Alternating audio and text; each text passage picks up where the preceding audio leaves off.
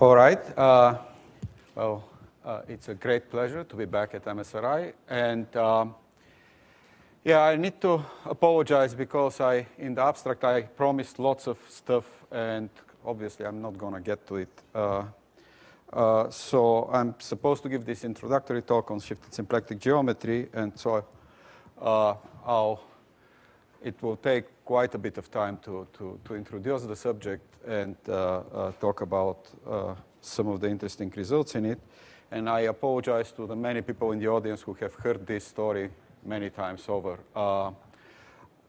I was hoping to talk about some interesting, very recent applications, and I might still mention a couple of them if I have time at the end, but I really won't have time to cover any of this in any reasonable way. So I'll postpone this until the March workshop, where we can talk about applications in detail. OK, so let me start. This is a long story based on several joint works with subsets of many people, Kalak, Kazarkov, Toin, Vezosi, and Vaki. And so I'm going to introduce the concept of a shifted symplectic structure and talk about just shifted symplectic geometry as it appears in derived geometry. Talk a little bit about derived Darboux theorems and their consequences, introduce some interesting examples. And at the end, if I have time, I'll mention a couple of recent applications. So here is where we start. We're trying to do symplectic geometry in the algebraic context. And most of the time, in fact, all the time, except for a tiny bit at the end when I'll mention an application, I'll work over a field of characteristic 0, in fact, over C. So, if we have a smooth algebraic variety or a scheme over the complex numbers, a symplectic structure, we understand it very well. It's going to be an algebraic two-form, which is closed. And it's non-degenerate in the usual sense, such that when you contract the tangent sheaf with it and map to the cotangent sheaf, you get an isomorphism. Now, if you want to do this in a reasonably wide context where we are studying moduli problems, we know that solutions to moduli problems, even when they exist in some algebraic geometric sense, they tend to be very singular, or they tend to have stacky homotopical ambiguities in their points, or they tend to have indistinct nilpotents in higher homological degrees in the function theory, so they tend to be derived. And so if you're trying to understand what symplectic geometry is for singular spaces or stacks or derived spaces or derived stacks, you can't really work with the tangent sheaf and the cotangent sheaf. They're too crude. So you need to really promote those to the tangent complex and the cotangent complex. And I know Benjamin spent quite a bit of time explaining the cotangent complexes and the mechanics of them in derived geometry. Maybe just so that we have some examples in mind, let me repeat a little bit of the stuff. So if you have a derived stack over the complex numbers and you have a closed point, the stock of the tangent complex, which you can define it for pre-stacks, it is the normalized chain complex that the dot-Kahn correspondence assigns to the simplicial abelian group, which is the homotopy fiber of the map of points of your stack over the dual numbers to points over the complex numbers. And if X happens to be a moduli stack, then the cohomology sheaves of the tangent complex, they have clear deformation theoretic meaning. The -1 cohomology sheaf is the infinitesimal automorphisms of the object that we are studying, that the moduli is classifying. The 0th cohomology sheaf is the infinitesimal deformations of that object. And the higher cohomologies, the first one contains the obstructions, and you can interpret all elements in it really cleanly in the derived setting. So this is the tangent complex, and like the typical examples, and we should keep most of those examples in mind because they'll come up in the symplectic setting very soon. So if we have just an ordinary stack, which is the classifying stack of an affine algebraic group, the quotient of the group of a point by the group, then the tangent complex has only one stalk, and it is the Lie algebra sitting in homological degree -1. And another situation where you can really write cleanly in an elementary way the tangent complex is if you take the derived intersection of two, say, smooth subvarieties in a smooth variety. So if you have a smooth variety M and two smooth subvarieties in it, you can take the derived scheme, which is the intersection of the two. So the substrate as a space is just the intersection. And the structure sheaf is the derived tensor product of the structure sheaves over the structure sheaf of the ambient variety. Now, the tangent complex, it has two pieces, one in homological degree 0, one in homological degree 1. And these are just the direct sum of the tangent spaces to the smooth subvarieties, and this is the tangent space to the ambient variety. The degree 0 cohomology of the tangent complex is the Zariski tangent space to the intersection. The degree 1 cohomology measures the failure of transversality of the intersection. And then you can look at the moduli of vector bundles of perfect complexes on a smooth projective variety. The tangent complex to that moduli at the point is just the cochains, derived global sections of the endomorphism sheaf shifted by 1. And you can do maps from a variety, one smooth variety to another. The tangent complex is just the derived global sections of the push forward of the tangent sheaf. Or you can do moduli of flat bundles or local systems on a compact manifold. And the tangent complex is just the derived global sections, again, of the endomorphism local system shifted by 1. So you have a good understanding of the tangent complex when you can compute it. You have many examples.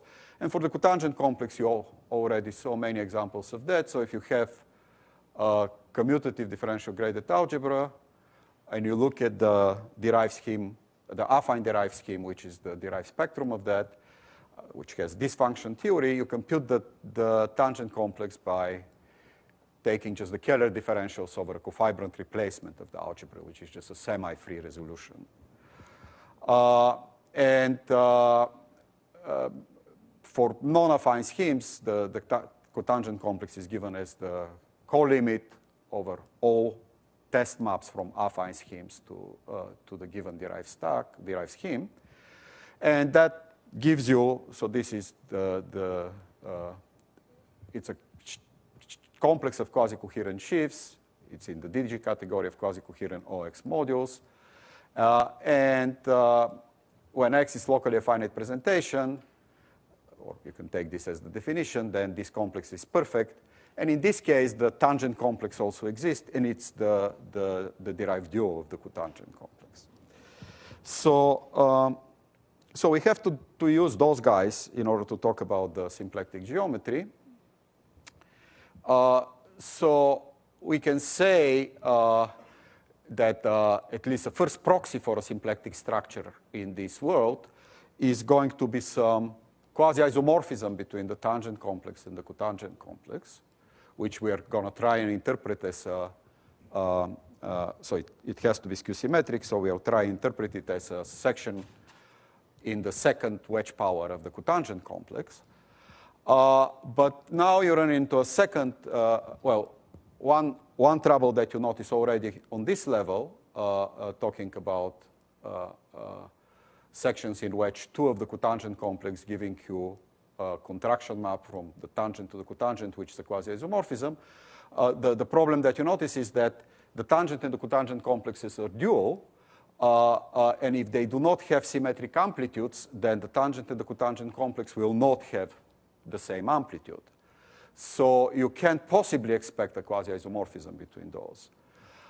So that's one trouble you have to deal with. The other trouble is that if you want to say what it means for such a quasi-isomorphism to be closed, you need to actually understand what closeness means for forms in the derived or Stucky setting. And that turns out to be a little bit subtle because now it's not a condition, it's not a property of the forms, but it's a property of extra structure that you need to impose on the forms. And so let me talk about that a little bit. So here is how you package this so that you can really work with it concretely. If you start with a smooth scheme or a variety over the complex numbers, you can think about the sheaf of closed algebraic forms of degree p well, you can think about it in a concrete way as the kernel of the derived differential. But it's also quasi-isomorphic to the stupid truncation of the algebraic derived complex.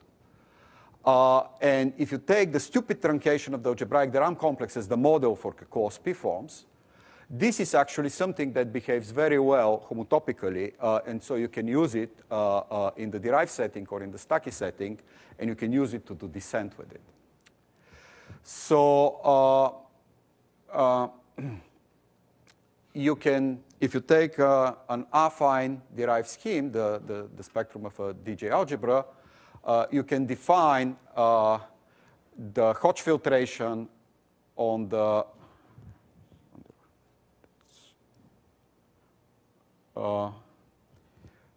you can define forms of arbitrary degree by just wedge powers of the cotangent complex.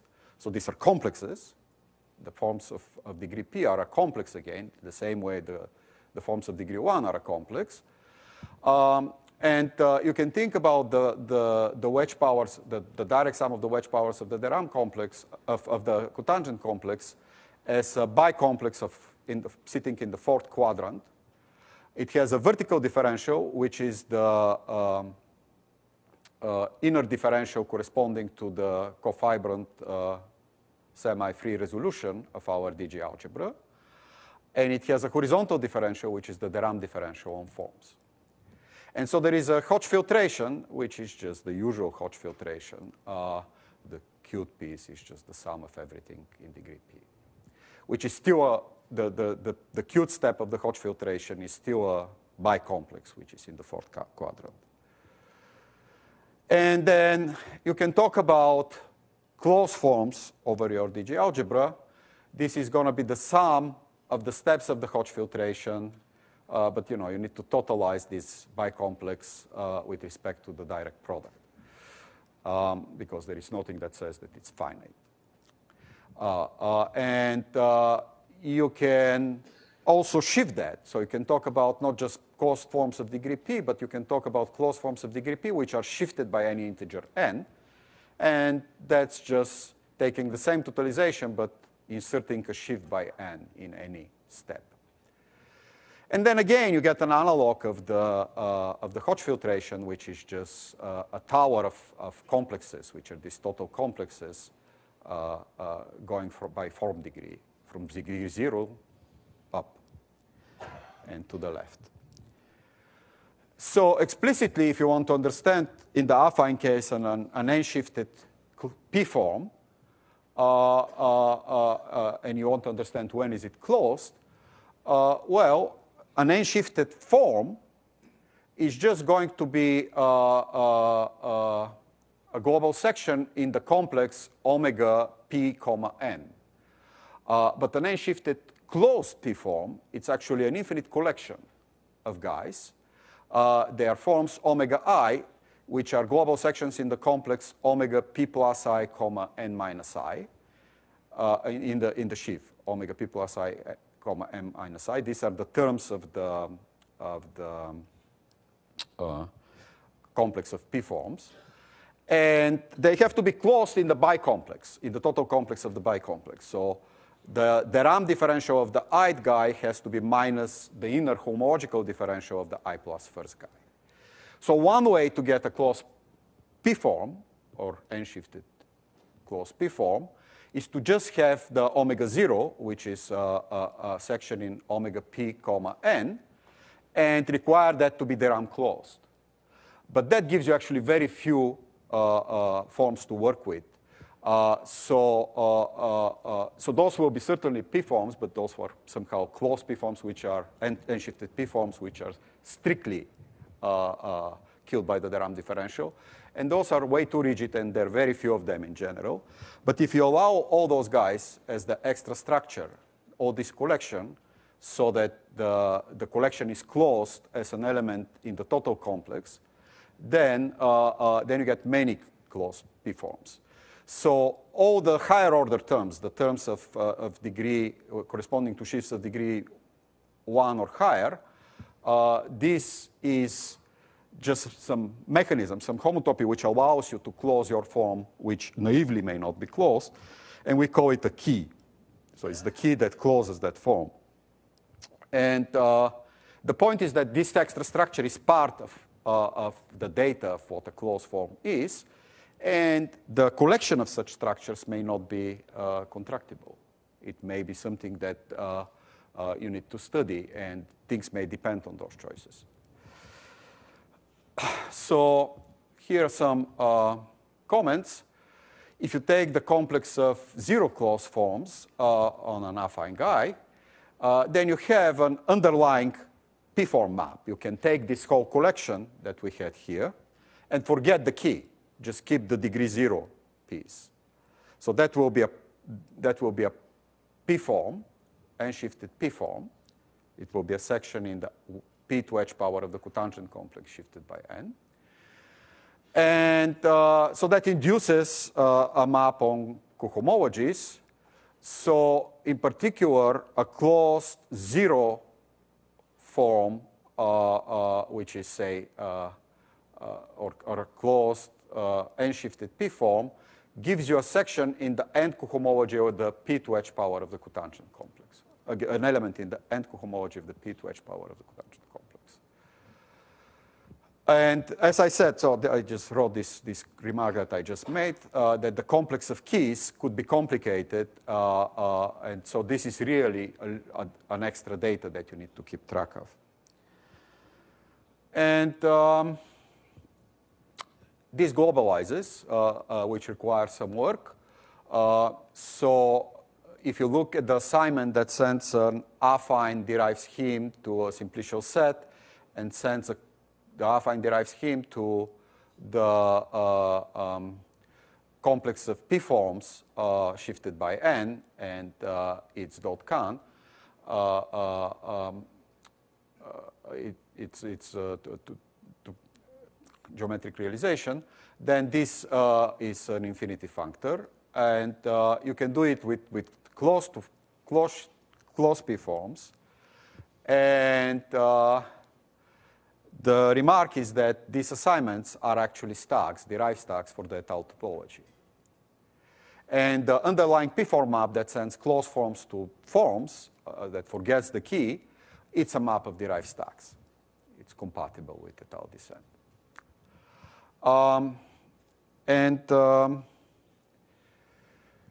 So you can now construct spaces of closed p-forms. These are just the mapping spaces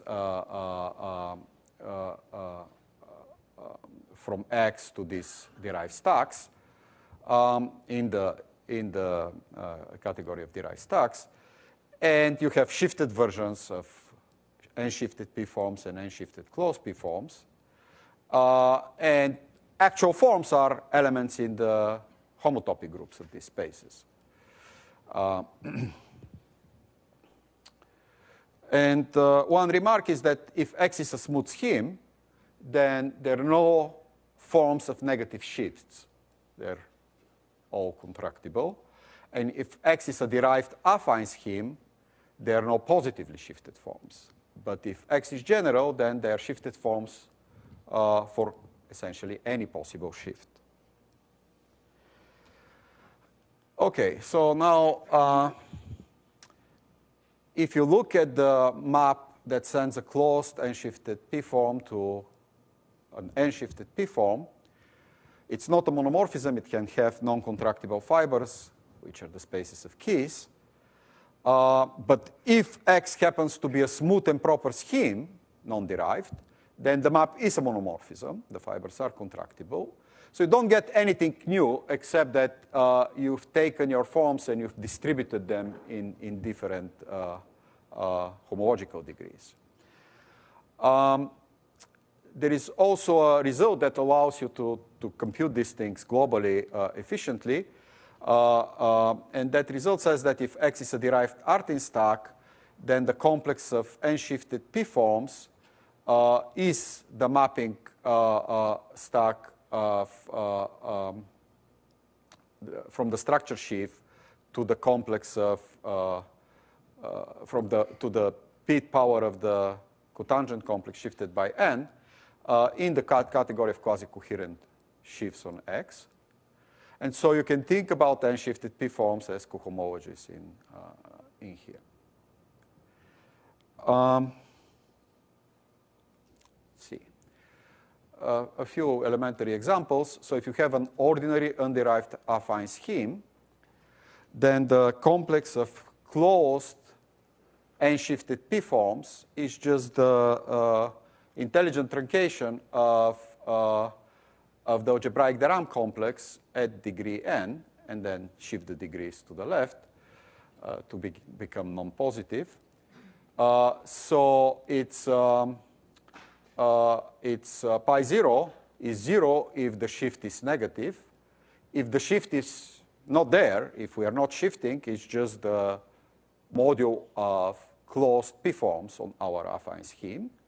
And if the shift is positive, it's just the m plus p de Rham cohomology of the affine scheme.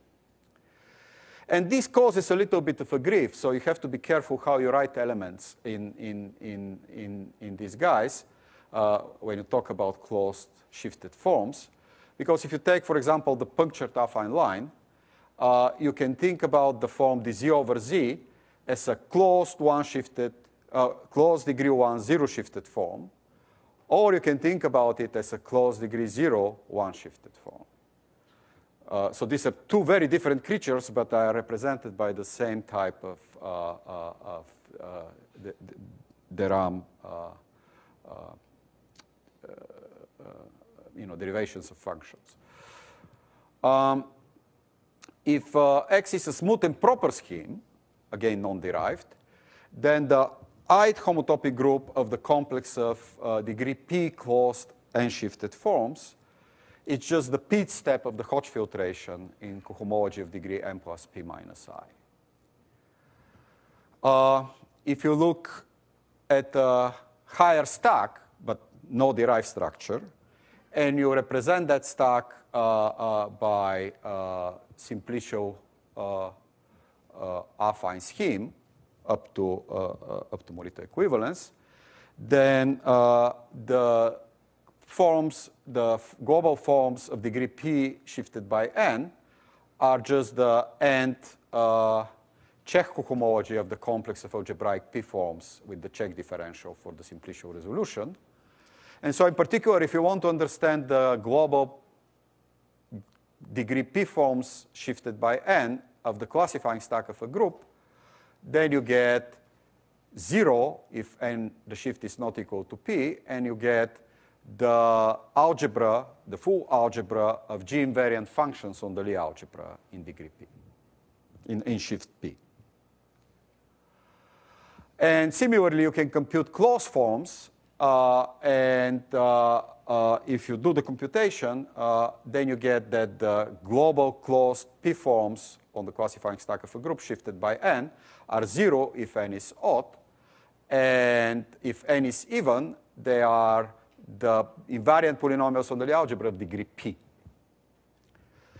So this is relevant to our symplectic geometry discussion, because if you're looking at two forms which are closed, maybe shifted, then you get on the classifying stack of a group global shifted two forms for even shifts, and they all correspond to invariant quadratic forms on the Lie algebra.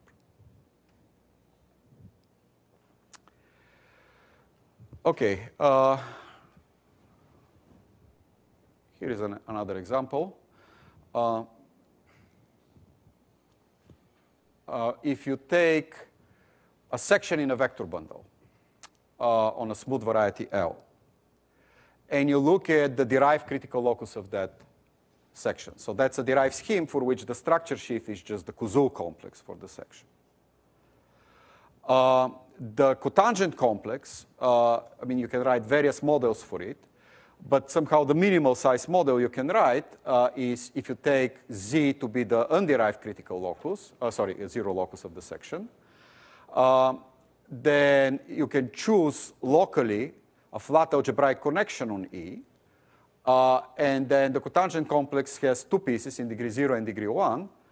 In degree 1 is just the one forms on the ambient guy restricted to the zero locus.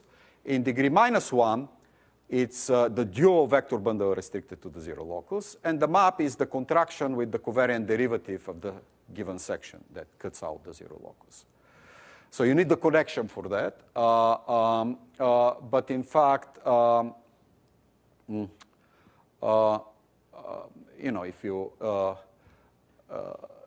if you pull back shift theoretically to the zero locus, this doesn't depend on the connection, and these complexes are quasi-isomorphic on local patches, strictly. But you can write this as a module over the Kouzou complex, which is the structure sheaf of this derived scheme, and it's just given by this double complex. So this is the top row is just the Kouzou complex tensored with omega 1L, and the bottom row is the Kouzou complex tensored with EDO. And the maps are given by the connection. And you can describe also two forms. So the global sections in this are the one forms. You can describe two forms. They're given by elements in the wedge power of the cotangent complex the way we described it. And again, you can describe it as a module over the Kouzou complex. It's now a complex with three rows. And two forms of degree -1 are the guys that correspond to these two pieces. So they correspond to elements in the dual vector bundle tensor with the one forms and elements in the dual vector bundle tensor with the two forms. And then you can describe what the closed forms are in this case. So the derived differential on the derived critical locus, it's a sum of two pieces. One is given by the covariant derivative with the connection. The other is given by the Kouzou contraction. And so here is an important, very important and illuminating remark by Kai Berendt. That if you take the bundle to be the cotangent bundle itself, then the section is a one form. And then a two form of degree -1 on the derived zero locus of that one form corresponds to a pair of elements. One is in the tangent bundle tensor, the two forms. The other is in the tangent bundle tensor, the one forms. And they have to satisfy this relation for the form to be closed. So the commutator of the connection with the contraction with the section applied to phi should be the contraction of the section applied to alpha. And if you take phi to be the identity, the endomorphism of the tangent bundle, and choose the connection to be torsion-free, again, locally you can do that, then this just says that the image of the identity by this commutator is the derivative of that one form. And so this says that a one form, which is in the contraction, it's an element in tangent bundle tensored with the two forms. So that's the cotangent bundle. So a one form, comma, the identity gives a two form of degree -1 if and only if the contraction with the one form S, which gives the derived critical locus, is the derivative of S. So that just means that the derivative of S restricted to the zero locus of the one form S is 0. So that's what Berendt calls almost closed one form. So this being almost closed really means that it's closed. This data alpha identity is closed in the derived sense. And you can actually compute here the complex of keys completely. OK, so now I need to go back.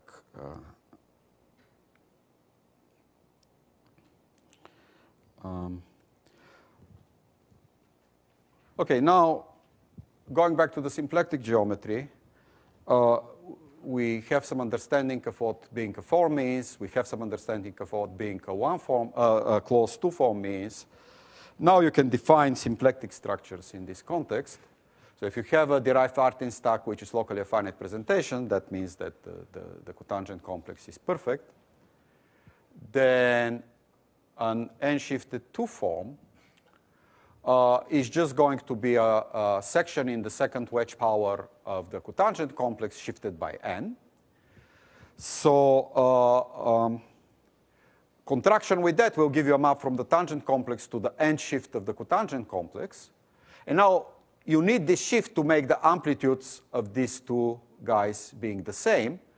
And you'll say that it's non-degenerate if this contraction is now a quasi-isomorphism.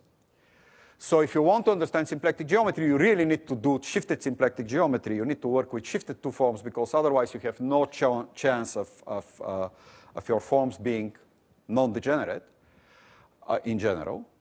But yeah, if you have a non-degenerate form, you can ask when is it a symplectic form, and you say it's a symplectic form if it's up to some key that you need to choose, a closed two form.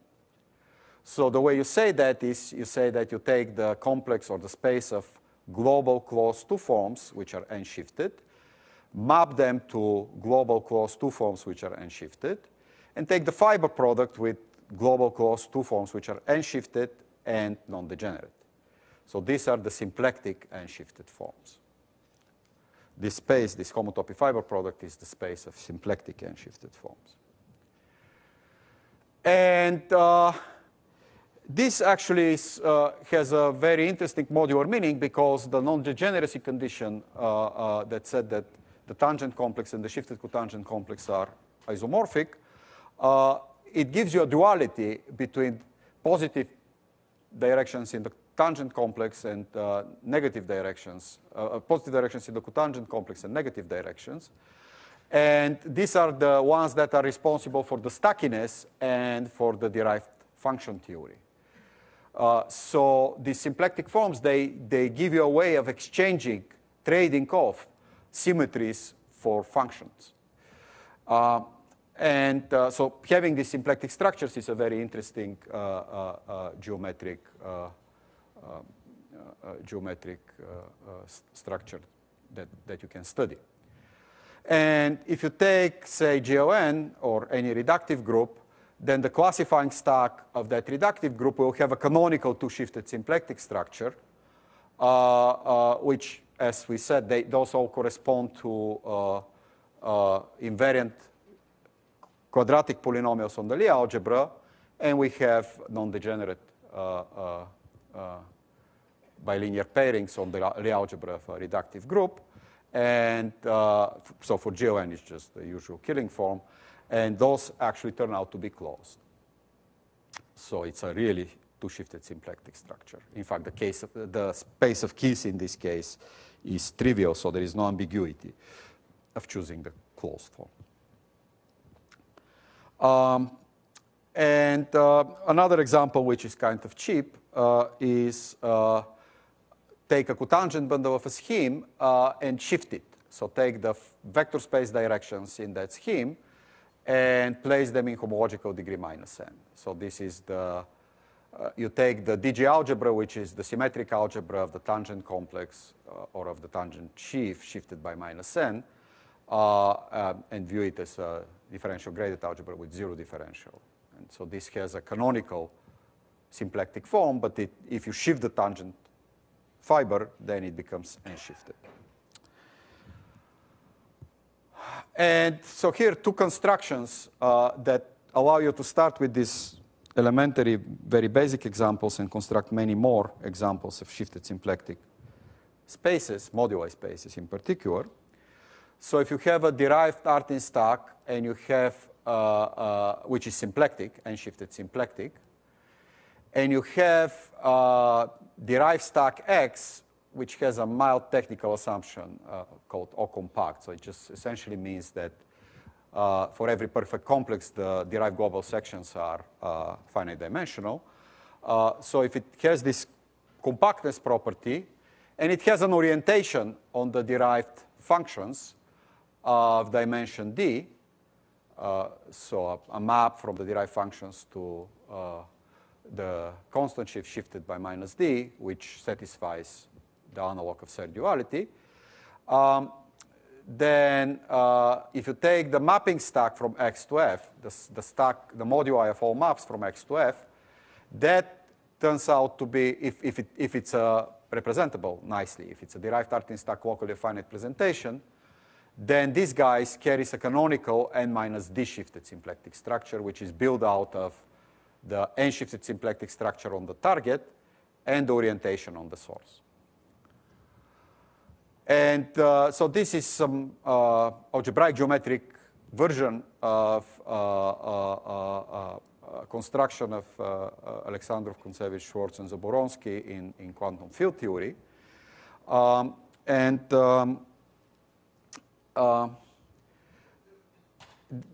It uses as an essential input this orientation data. And for example, if X was just an ordinary scheme, the orientation data will be just a Calabi-Yau structure of dimension D, because you want Serre duality, the Serre functor, to be trivial. But you get many more examples. For instance, if you take a topological manifold, which is compact and oriented and of dimension D, then viewing it as a constant stack over the site of affine derived schemes, it satisfies the orientation, gives you an orientation of dimension D, and this is just Poincaré duality for your compact oriented manifold.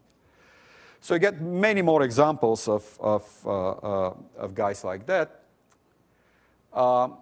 So these mapping stacks, these moduli of maps from oriented derived stacks to symplectic stacks gives you, and you can take, for example, the target to be BG.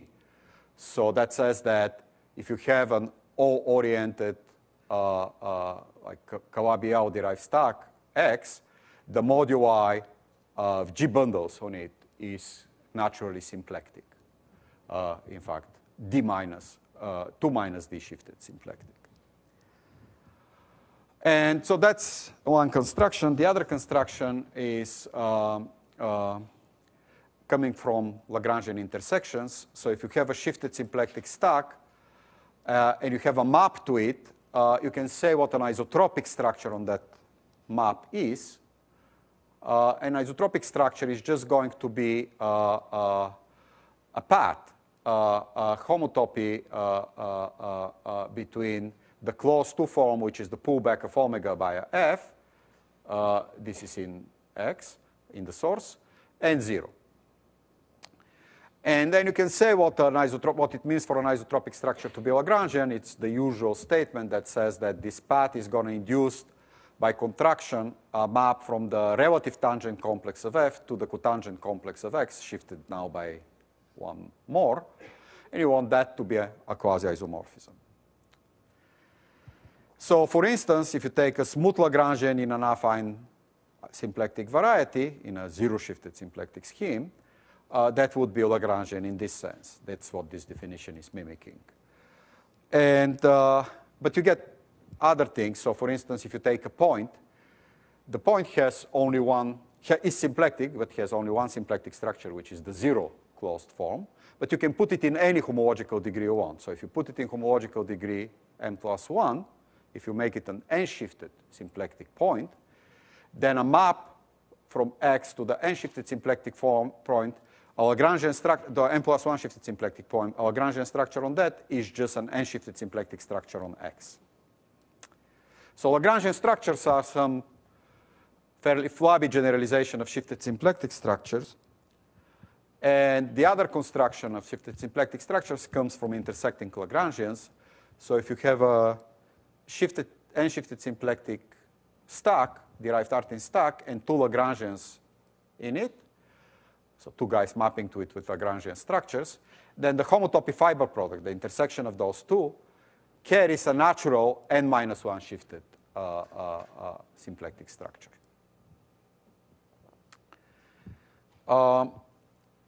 So in particular, if you take a zero-shifted space scheme or a Deligne-Mumford stack, and you take two Lagrangians in it, so usual symplectic scheme and two Lagrangians in it, the derived intersections of those will have a canonical -1 shifted symplectic structure.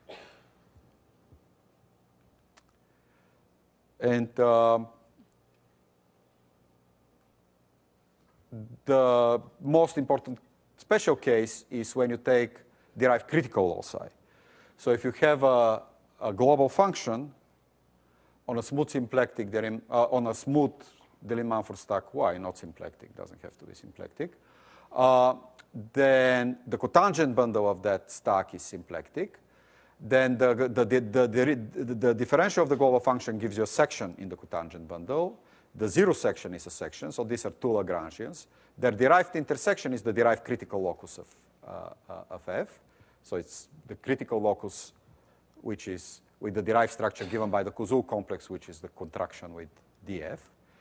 And that thing is automatically -1 shifted symplectic because the cotangent bundle is zero shifted symplectic.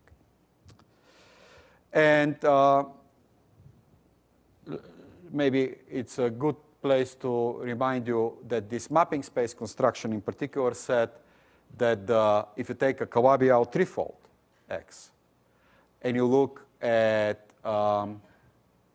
the principal G bundles for some reductive group G on that Calabi-Yau threefold as a derived moduli problem, then this carries 2 minus 3, which is -1 shifted symplectic structure. So the principal G bundles, the derived moduli of principal G bundles on a Calabi-Yau threefold is -1 shifted symplectic. And also derived critical loci of functions are -1 shifted symplectic. And there is an interesting connection here because we know that formally locally, the principal G bundles on a Calabi-Yau threefold are given as the derived critical locus of the holomorphic Chern-Simons functional. So you have one derived structure and one -1 shifted symplectic structure coming from the derived critical locus realization, and then you have another one coming from the moduli realization. And there is an interesting comparison theorem that says that the two are the same. Okay. Now, I'm really behind. So let me just quickly say something about the Derbout theorems. So in classical symplectic geometry, the local structure of a symplectic manifold is described by a Derbout theorem. So a symplectic structure is locally, say, in the C infinity or analytic setting, or formally in the algebraic setting, isomorphic to the standard symplectic structure on a cotangent bundle. That's the usual formulation of the Derbout theorem. In the derived, the Stucky setup, this doesn't quite work because, just to begin with, there are two natural incarnations of n-shifted symplectic cotangent bundles. One is just the n-shifted symplectic cotangent bundle. The other is the derived critical locus of an n+1 shifted function. And you can see that the n-shifted cotangent bundle is a special case of a derived critical locus because you can take a constant function for which the derivative is 0 or the 0 function, and that will give you the shifted cotangent bundle. And so these two things are fairly easily seen that are not locally equivalent. But since the second one is more general, you can take this as your model for local picture of the shifted symplectic structures. And this leads to this beautiful version of the shifted Derbout theorem due to Ben-Bassat, Brav, Boussy, and Joyce.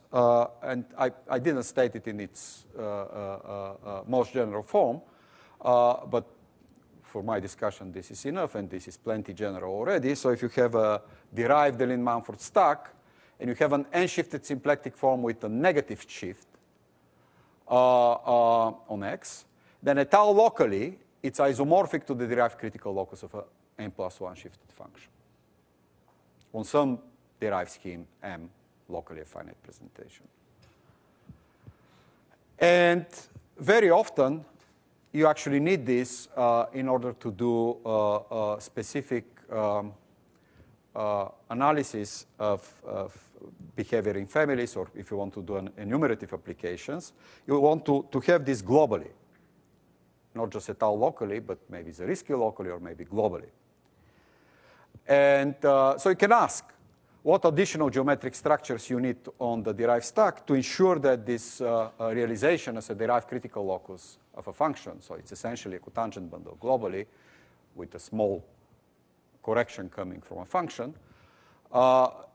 actually happens globally. And it turns out that you can answer this question completely.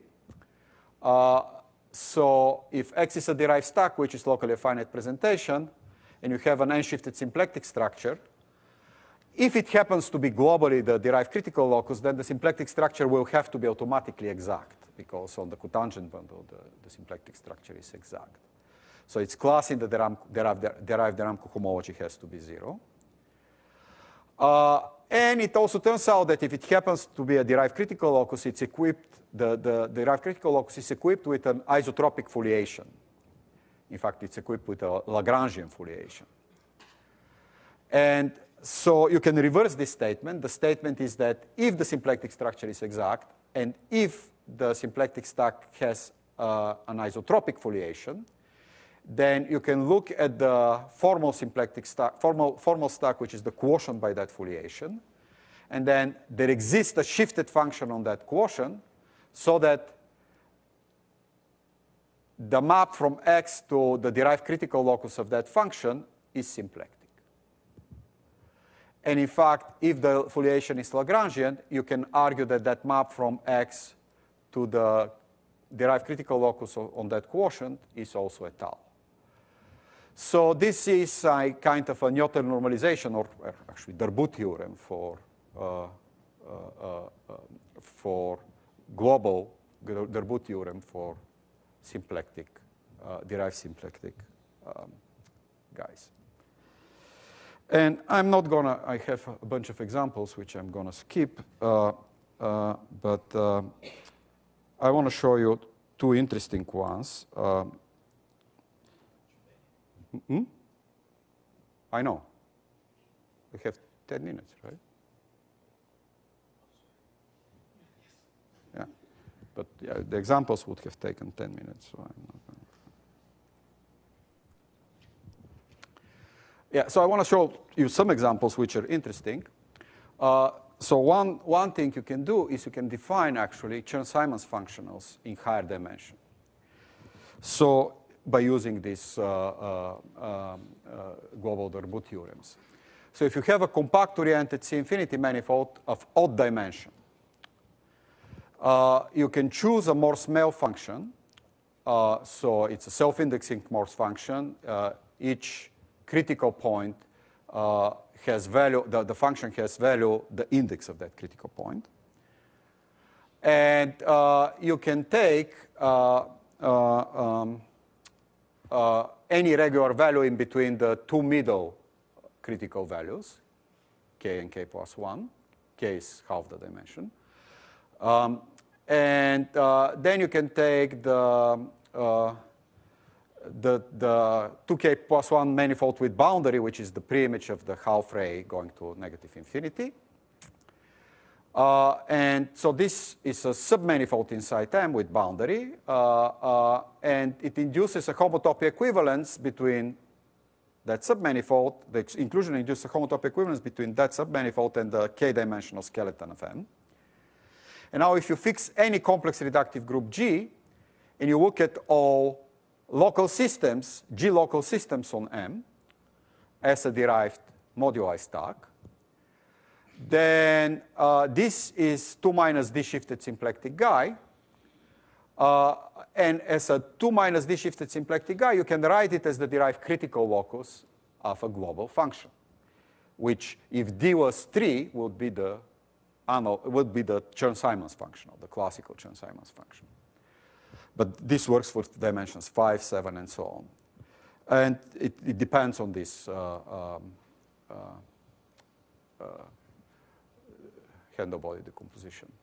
So what you do is you look at G bundles on M, so these are flat bundles on M, going to flat bundles on the manifold with boundary. And this map actually has an isotropic structure. And it depends only on the orientation data on M and the compatible orientation on the boundary and the shifted symplectic form on BG. And the tangential foliation for this map turns out to be isotropic. And you can quotient by that tangential foliation. And what you get is really you take the derived spaces for the fibers of that map. So these are the quotients of the fibers by the formal neighborhood of the diagonal of those fibers in themselves. And so on this guy, there is a shifted function of degree 2 minus 2k. And there is a symplectic map from the stack of flat G bundles on M with their symplectic structure to the derived critical locus of that function. So this F is the analog of the Chern-Simons function.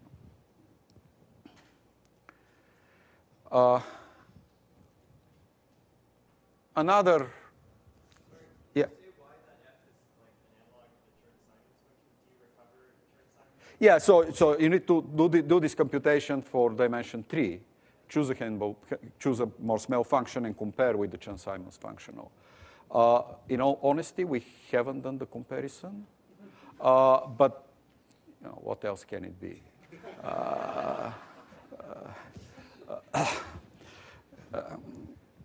I mean, there are subtle things which I can tell you about later. Not about the comparison, but about the derived structures. OK, so there is another thing you can do, which is do potentials in non-abelian Hodge theory. So if you have a smooth projective variety of dimension d, and you consider the derived stack of flat bundles on M, flat GLN bundles on M, then by this mapping stack theorem, you can construct an orientation and on the derived stack of X and prove that this moduli of flat bundles on M, derived moduli of flat bundles on M, is 2 minus 2D shifted symplectic. Now you want to say that it's the derived critical locus of a global function. And it works because the tangent complex of the derived stack of local system has a Hodge filtration. The Hodge filtration is given by, remember the tangent complex was the endomorphisms of a local system, the derived endomorphisms of the local system shifted by 1. And you have just in the endomorphism complex, you have filtration by the stupid filtration by homological degree.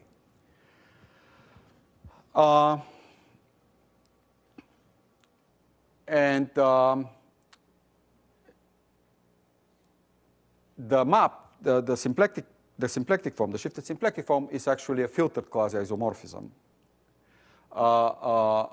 with respect to the Hodge filtrations. And so then what you can do is if you have a manifold, projective manifold X of odd dimension, odd complex dimension, you can take the middle step of the Hodge filtration on the tangent complex and check that this gives you a Lagrangian foliation on the stack of local systems, also on the Higgs moduli. And then quotienting by that will give you a shifted function, and the critical locus of that shifted function will be the symplectic form on the stack of local systems. OK, I actually have, so yeah, I mean, there's some explanation of that, but I'm not going to go into that. I have 5 minutes to say a little bit about some more recent stuff, which is interesting. I'm just going to do two stories. I was planning more, but I don't have time. So one is a story about Donaldson-Thomas invariance of abelian threefolds. So if you have a complex abelian variety of dimension 3, and you choose a component of the moduli stack of coherent sheaves on A, so this is just an ordinary non-derived stack, then we know that it has a symmetric perfect obstruction theory, and you can use that for virtual fundamental classes and do counting of coherent sheaves on A. The problem is that these guys usually give you trivial Donaldson-Thomas invariants because you have the deformation invariance of Donaldson-Thomas invariants. And once you move away in the moduli of complex tori, you can kill all Chern classes of these coherent sheaves, and so you get 0. So how can you do interesting counts? Well, let's keep in mind that this symmetric perfect obstruction theory can be refined to a -1 shifted symplectic structure. So I didn't say that, but -1 shifted symplectic structures, because of this formalism of Behrend, they are actually slight refinements of symmetric perfect obstruction theories. So how can you extract interesting numbers and meaningful numbers? Well, so this problem was solved by Brian, Oberdieck, Panharipande, and Yin. So what they said was that you can do meaningful counts of Donaldson-Thomas invariants on abelian threefolds if you modify the obstruction theory. So the usual symmetric perfect obstruction theory that comes from the canonical -1 shifted symplectic structure, it gives you 0 usually. But it has two parasitic pieces in it. One in the deformations and one in the obstructions. They're three-dimensional in the sheaf, in the tangent complex. So they're the obstructions that measure the obstructions to deforming the Chern classes to Hodge classes. And then there is a piece in the deformations that comes from vector fields which are coming from the action of A. And those happen to be dual. So what BOPY did was they argued that if you kill those in the obstruction theory, you still get a reduced symmetric perfect obstruction theory on the quotient of your moduli stack by the abelian variety itself, acting by translations. And this new obstruction theory gives you new Donaldson-Thomas invariants, which are non-trivial, in fact, can be computed in terms of Jacobi forms. So they get very interesting formulas. So the reason I'm bringing this up is because this is actually a phenomenon in shifted symplectic geometry. So the interpretation of that is that this reduced obstruction theory is really a shadow of the -1 shifted symplectic structure, the canonical one that gives you trivial Donaldson-Thomas invariants.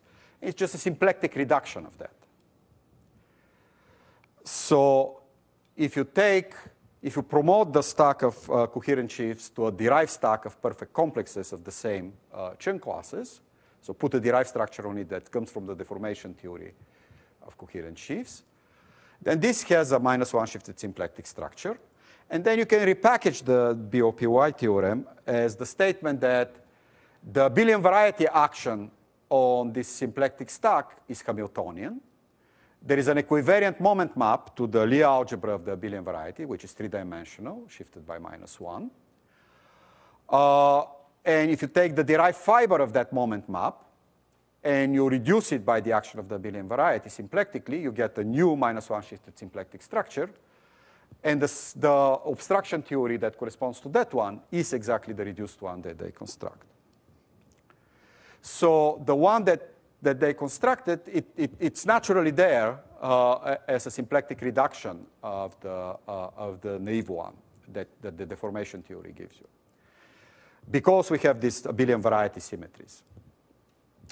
And this symplectic reduction is just a derived intersection between the zero section in this Lie algebra module, the abelian variety, which is the cotangent stack of the classifying stack of the abelian variety, and the stack X modulo A, which is also Lagrangian. So the zero section and this guy are both Lagrangian, and their derived intersection is this symplectic reduction. And in fact, the same construction is expected to work. So they I mean, if you just take their paper and read their proof, that literally just proves these 3 steps. But they have some very interesting comments in the paper that the same construction is supposed to also give you the standard reduced obstruction theory on a K3 surface. So K3 surface, the shift theory has a 0-shifted symplectic structure. You don't expect a -1 shifted symplectic structure, which will give you a virtual fundamental class. But we know that there is a reduced one that gives you a virtual fundamental class. And again, it comes by a similar construction conjecturally. But it's within epsilon of a proof, if you seriously think about it. So you can take the K3 surface cross an elliptic curve. So that's a Calabi-Yau threefold. The shift theory on that has a -1 shifted symplectic structure. And so you can take shifts for which the Chern classes are just trivial in the E direction. So they're really shifts on the K3. And you can reduce symplectically by the action of the elliptic curve. And that should give you the standard reduced obstruction theory on the K3. And I'm not going to give you the other example because I'm out of time.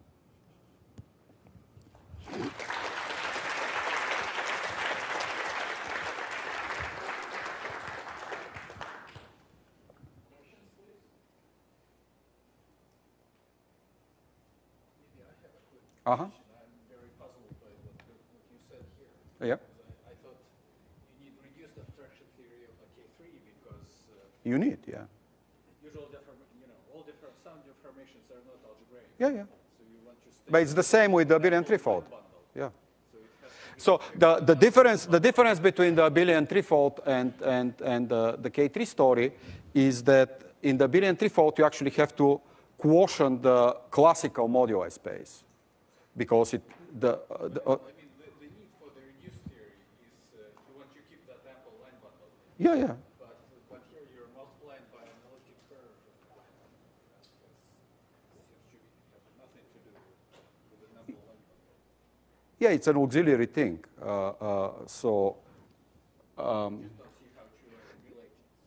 Oh, yeah, no. That's why I said conjecturally. I mean, this hasn't been proven, but so in the Brian Oberdiek and Pantev and Yoon paper, they actually make a comment that it should be the same. I mean, they don't say it in these terms, but they talk about the procedure of reducing the obstructions and the dual space in the action of the elliptic curve, and which is the same as the symplectic reduction. But yeah, I don't think it's been checked, but it's expected. Yeah, it's a bit mysterious because the usual reduced obstruction theory for the K3 comes from the twistor deformations, right? Or general lines in the moduli of K3s, whereas this one is coming from a trivial deformation, but you're doing a symplectic reduction. So. But at least it gives you the same size of obstruction theory, so it's not unreasonable to expect that it's the same. More questions? Well, let's thank you.